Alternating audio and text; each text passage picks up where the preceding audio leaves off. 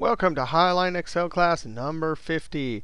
Hey, if you want to download this workbook and follow along, click on my YouTube channel, then click on my college website link, and you can download the workbook Week 9, Business 214. Hey, if you're enrolled in the class, just go to our Week 9 website. Hey, we're talking finance here, and we want to value an asset using discounted cash flow analysis.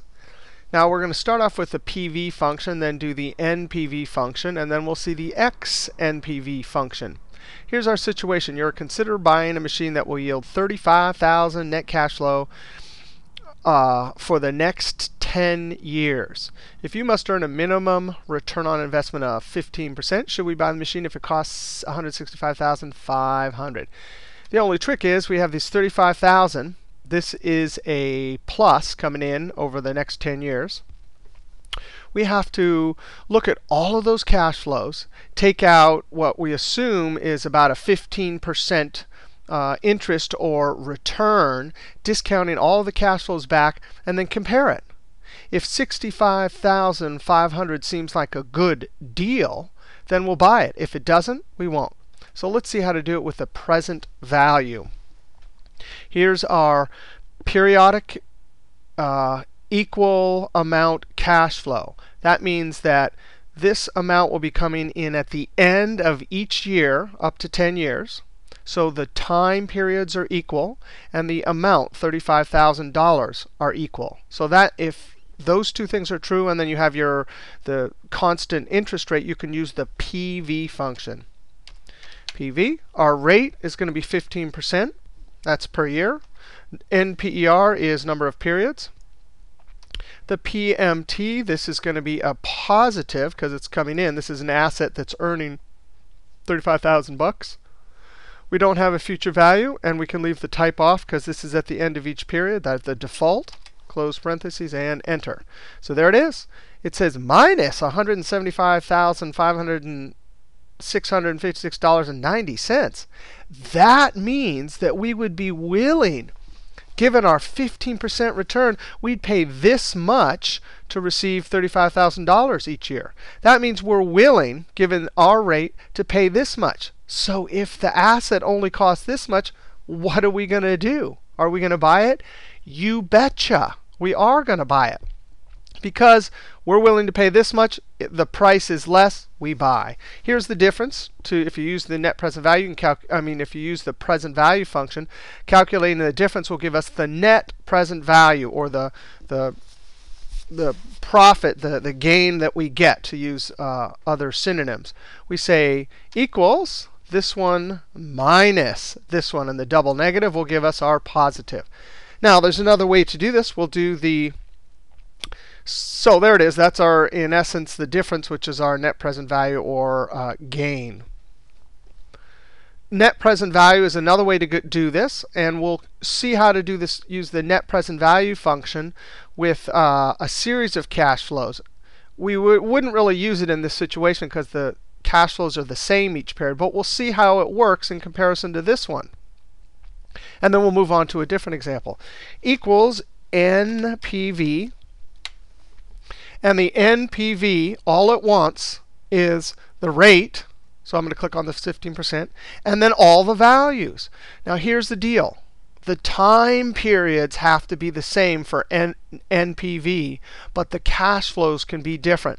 Let's just see how it works with this even cash flows, because they can be the same too. You just wouldn't want to type all this out, right? Because the present value function, if they're the same each period, you only type it in once. But nevertheless, let's do this. And net present value, you cannot put a zero value in, a times zero value. Whereas our next XNPV, we are going to be able to do that. But NPV, forget it. You can't put a zero amount in. Oh, that is the full amount. But watch this. How do we get the actual net present value? We have to consider time zero payment, which is the cost. So we simply add this one right here. And that formula right there will tell us it is the same. Now, payments are equal. Time periods are equal. By all means, you use the PV. But watch this. Here's where the NPV comes in so handy. we have different cash flows. So we have 40, 40, 40, 35, and they could be anything. But cash flows are different, but the time between each cash flow is the same. So let's see our similar example here, but with some 40,000s early on. Net present value, our rate is going to be our 15%, comma, and the values not including times 0. Cannot include times 0. Close parentheses, and then we'll simply do our adding of times 0. Because the net present value only deals with the periodic flows 1 year out, and then it brings it back. It discounts it back down to this particular time. Then we hit enter, and there we go. So you could change any of these, right? If this was 20,000, this was 10,000, so it's getting less and less. This is 5,000, and this is 0.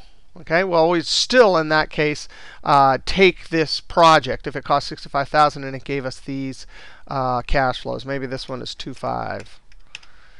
Now, so what we've done is we've seen present value, cash flows the same, time period the same.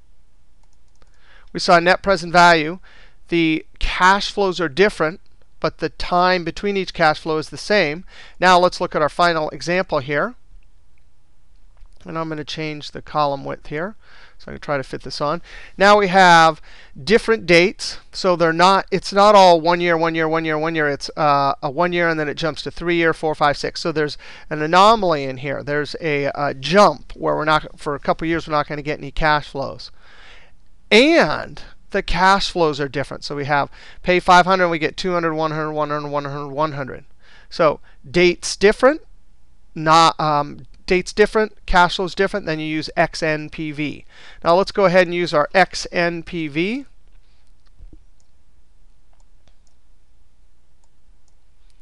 Equals XNPV.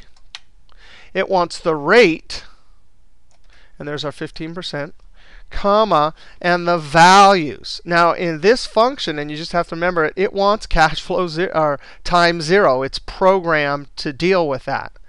So it has our values and then dates. We simply type in the dates. And guess what?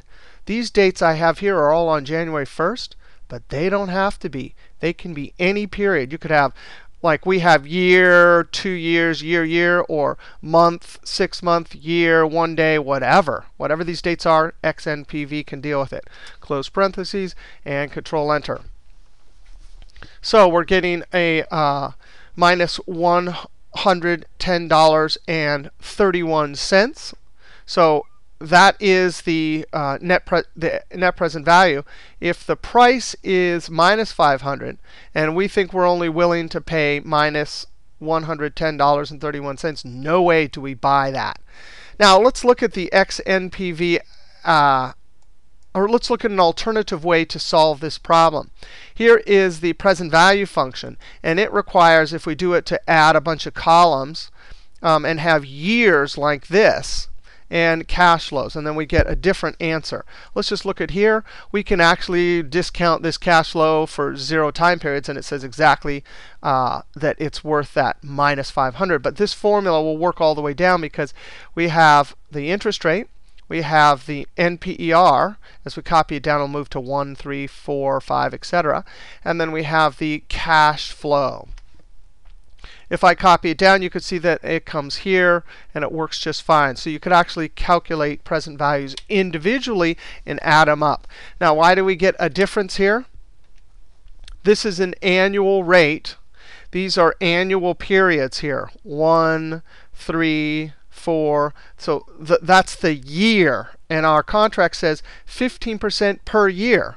Well, the problem is there's a leap year with 366 days. The year 2008 had 366 days. Oh, actually, I think 12 does too. So there's a couple extra days in there. Let's click here in XNPV. And if you do these calculations and you're like, oh man, why is it 10 cents off? Well, go look at help. I'm going to click on the XNPV and then click up here. And wow, this is awesome for all functions. If you can't figure something out, whether it's the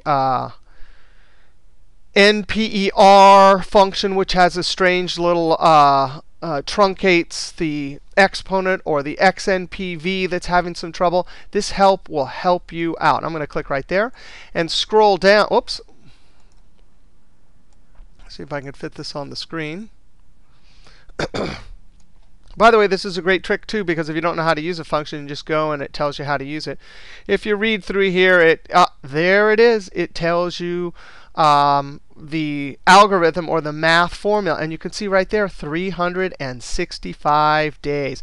So it's taking whatever the latest date is, comparing it to the original date at 0 pay date, and dividing them by 365. Why does it have to do that? Oh, yeah, because it can do days. It can do year or month or days or whatever. But that 365 means on the years where it's 366, there's going to be a slight miscalculations. Now I'm going to click cancel here. I actually, when I encounter something like that, I always try to go and do it myself to prove that you get the right answer. And I built this little formula, present value formula, and used a denominator for the exponent of 365, copied it down, and duplicated what the XNPV. But it doesn't really matter. This is all estimation. These are all cash flows in the future. Are you 100% sure that these are exactly right? No, you're not. So a couple days off is not going to bother, especially when you have lots of analysis to do. The XNPV is great because different dates, different cash flows, and it works. So there you go. XNPV, NPV, and if I double click here, the PV. Amazing functions for discounted cash flow analysis for valuing assets. All right, we'll see you next video.